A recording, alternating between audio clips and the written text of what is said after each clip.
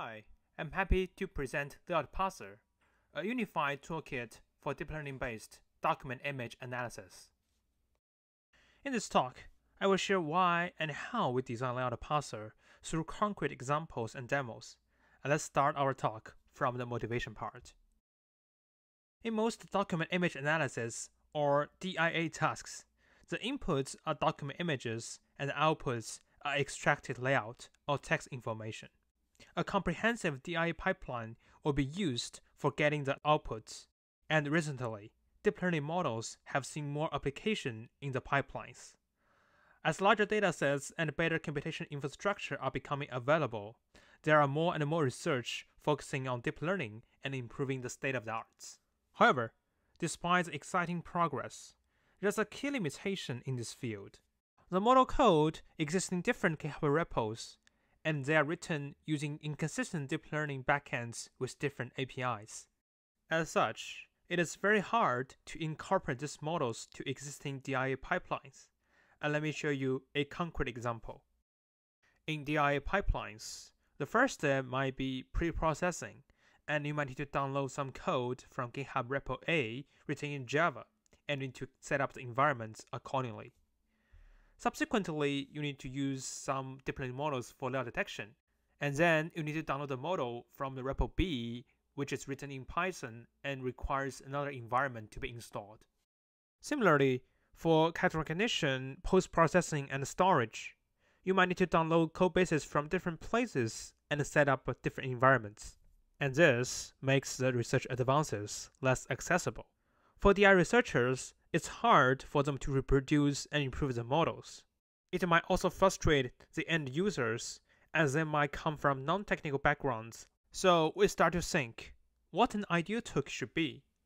Probably it should come with simplicity of design, but with comprehensive functionalities as well. It should be also customizable and extensible. And finally, it will form an open platform and community for practitioners in this field. As such, we design Layout Parser, and before talking about the details of design and implementation, let's start with a demo of key features in Layout Parser. Layout Parser is extremely easy to install and use. In your command line, just type the following commands, and it'll be installed and ready to go. Layout detection is a common task in DIA. Layout Parser comes with a rich repository of deep learning models for layout detection. Just pick the most suitable model and load the target image, and it can accurately detect the document layouts just with a single line of code. Layout Parser also provides handy support for character recognition. You can initialize the OCR engines in a similar way and run the detection as well. The handy export function helps you save the detected text into various formats like JSON and many others. Okay, probably now you are curious about how Layout Parser is built, and let's take a closer look of its design and implementation.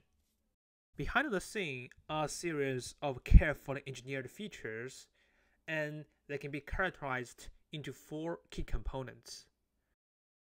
Let's start from probably the most important one, deep learning models for layout detection. As we mentioned in the previous slides, the biggest challenge is that there were just no standard ways for sharing and reusing existing models. Therefore, we built a series of standardized model APIs, and let's take a closer look. The first step to create a model is to specify the model configuration file, and it is highly semantic. It is composed of the name of the training dataset and the model architecture. The standardized model API can be used to initialize different models. You can specify the deep learning backends, and we'll get back to this in the next few slides. And finally, you just need to run the same detection API for identifying layouts on any image. Okay, what if we want to make some changes to the models? Say, switch to a different model architecture. It's simple, just need to change the model architecture name in the config file. How about switch 2 models trained on another dataset? It's similar, just change the dataset name in the config name.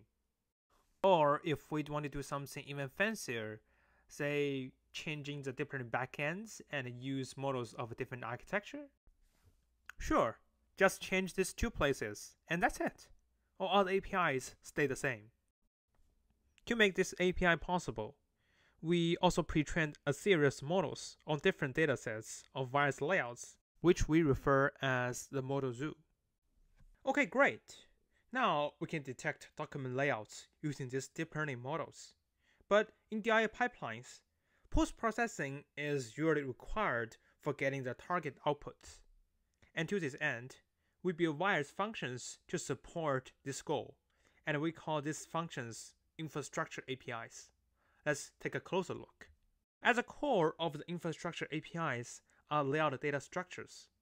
They come with convenient functions that can significantly simplify the post-processing steps. For example, let's say we want to select the layout regions in the left column.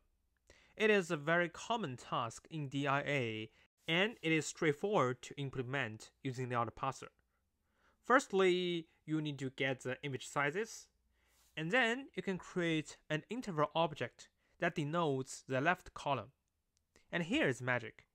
We implement the filter by API that can easily select all the layout regions whose centers are inside the input, the left column. As you can see, all regions in the left column are selected. And finally, you can even sort the boxes vertically to get the correct reading orders. OCR is also an important step in DIA. As we have shown in the previous slides, layout parser comes with the support for OCR engines.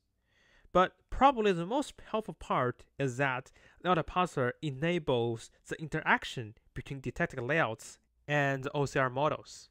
For example, we find that performing OCR within each individual layout regions can lead to better performance, as each region has simpler layout structures and smaller image sizes.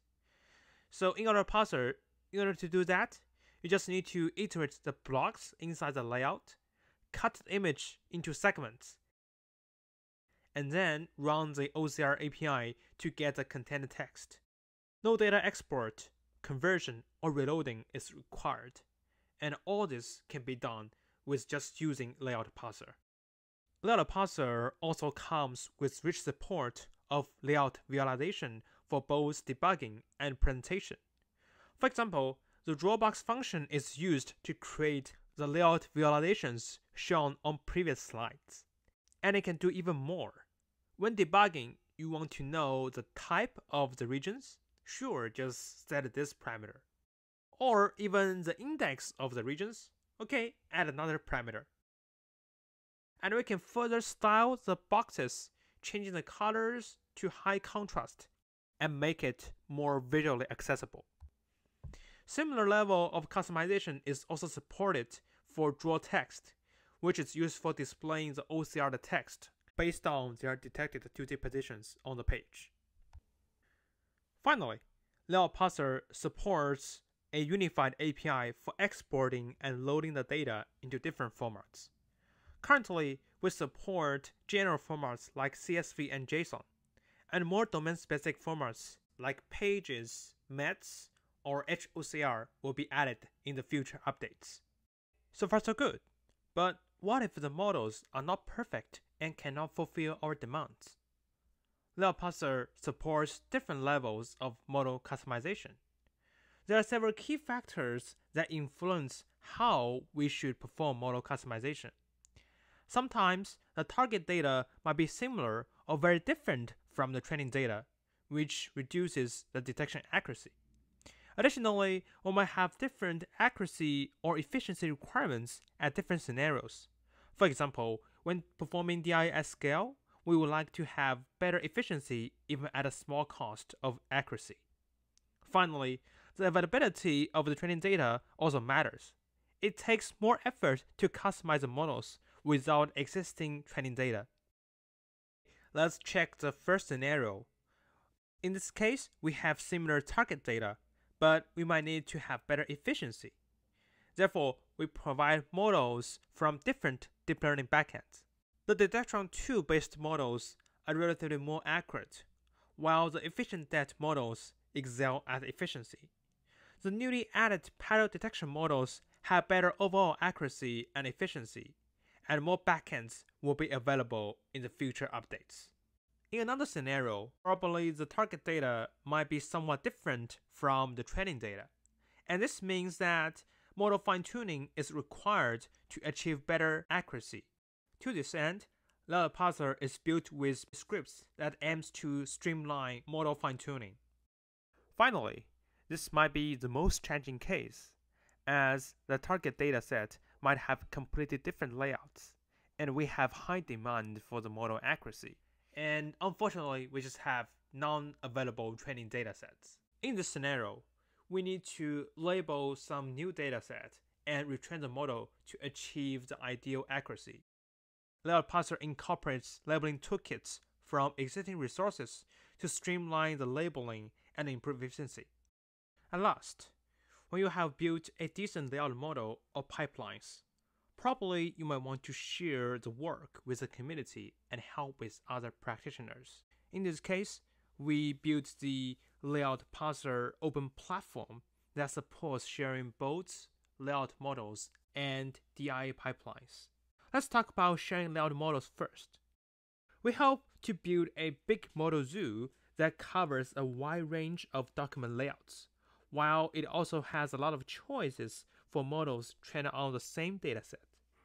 Here is a current Layout Parser model zoo. When models trained on different datasets are shared, it will enrich the document layout coverage. If we share models with different architectures, it increases the model choices per layout.